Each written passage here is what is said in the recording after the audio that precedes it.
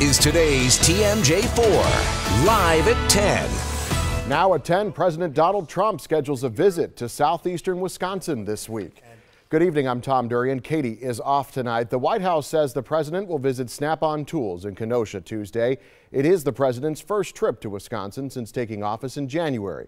Ricky Mitchell is here. She spoke with neighbors around the company's headquarters about the security preparations they've seen. Ricky? Well, Tom, the Snap-on corporate offices sit in a residential area of Kenosha, so there are homes on almost all sides. Many neighbors knew something was going on yesterday when they saw military aircraft flying overhead.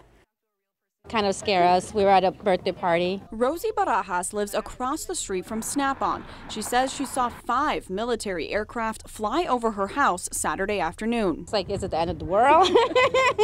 What is it? Yeah, is it the military coming over here or what? These photos, courtesy of Jonathan Smith in Kenosha, show what appear to be U.S. Marine Corps aircraft flying over Snap-on.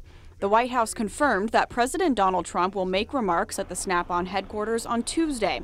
Another neighbor who spoke off camera says he noticed recently these semi-trucks repositioned around the border of Snap-on's parking lot. Residents have also noticed a higher police presence in the parking lot and along their streets. According to the company's website, Snap-on makes and markets tools and software systems for various industries like aviation, agriculture, construction, and the military. The company was founded in 1920 and currently has an annual revenue of $3.4 billion. According to a news release on its website, Snap-on will release 2017 first quarter results on Thursday, though it's unclear if that has anything to do with President Trump's visit. And we've also learned that a local left-wing organization called Forward Kenosha is planning to protest at Snap-on Tuesday in response to President Trump's visit. Tom? All right, Ricky, thanks. And President Trump last visited Wisconsin in December when he spoke in West Dallas as part of a thank you tour. A scheduled visit to Harley-Davidson in February was canceled at the last minute.